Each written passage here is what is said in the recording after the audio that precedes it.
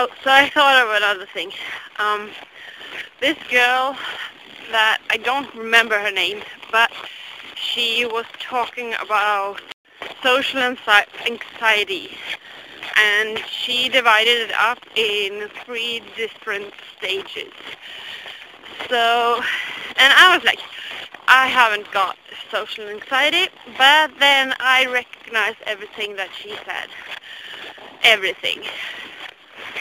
And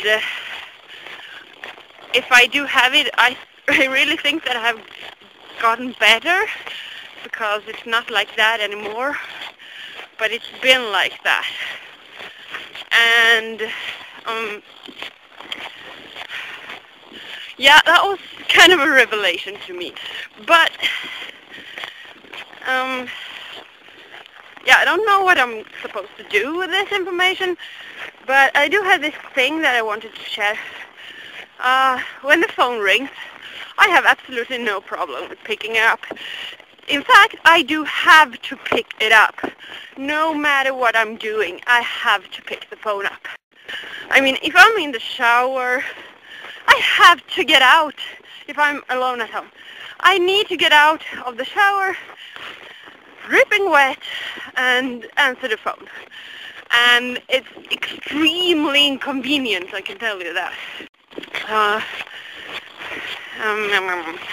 Yeah, but when I'm the one that is supposed to be calling, then I might have a problem.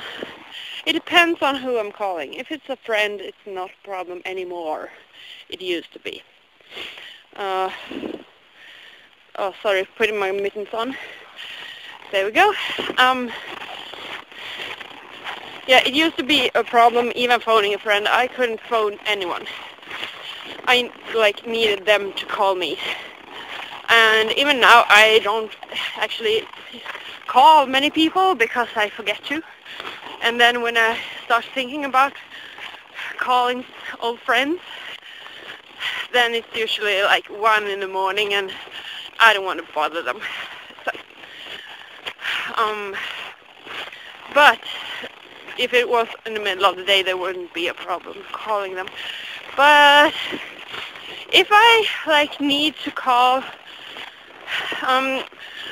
okay, even this has gotten better, because it used to be like if I needed to call someone I didn't know, like an institution or like the school or hospital or anything.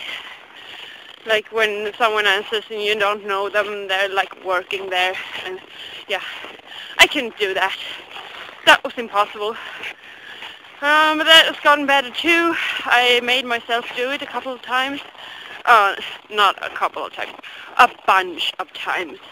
Like many times. And I had anxiety and I wanted to go hide under the bed or something. But that has gotten better, and but now the problem is I can't, if I know that I have done something wrong and I need to call somewhere to straighten it out or something, then that is actually impossible. Ooh, the ice sounds weird on here.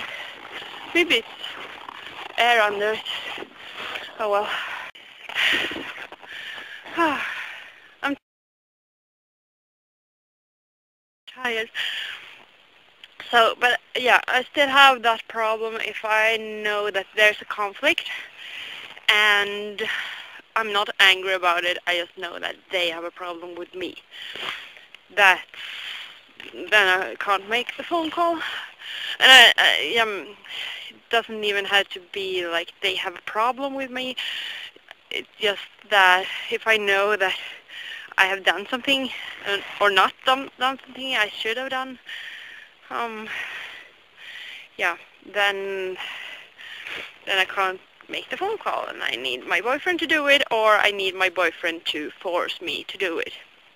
I mean, I can do it, but I need to be like sitting by the phone, gathering courage, and then finally make the phone call.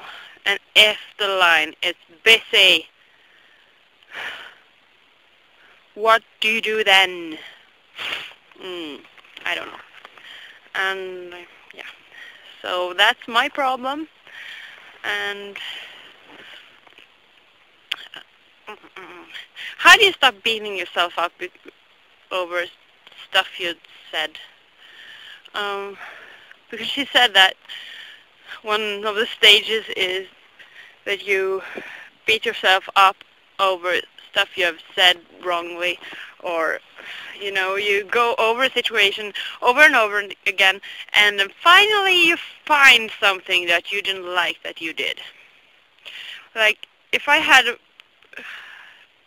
perfectly normal conversation with someone, then I will go over and over it in my head, and then find one particular moment when I was like saying something or didn't say something or made a face or making a noise or not making a noise when I was supposed to, and I will be like, oh, what on earth did that person think at that moment?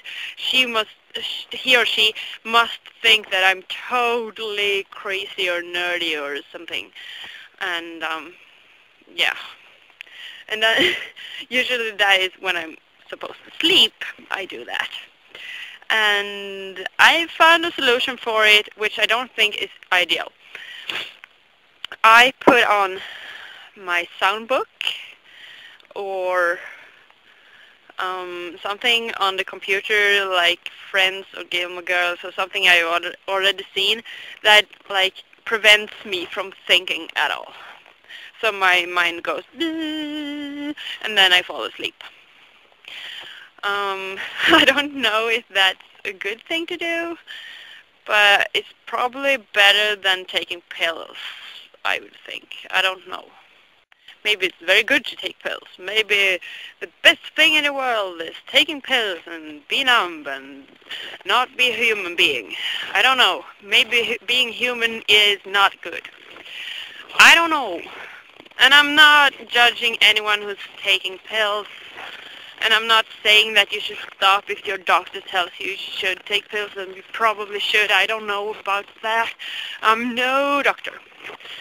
I just know that when I'm the most sad is when I don't feel alive. I need to feel alive all the time. And sometimes I have problems doing that. So I wouldn't take pills. Anyway.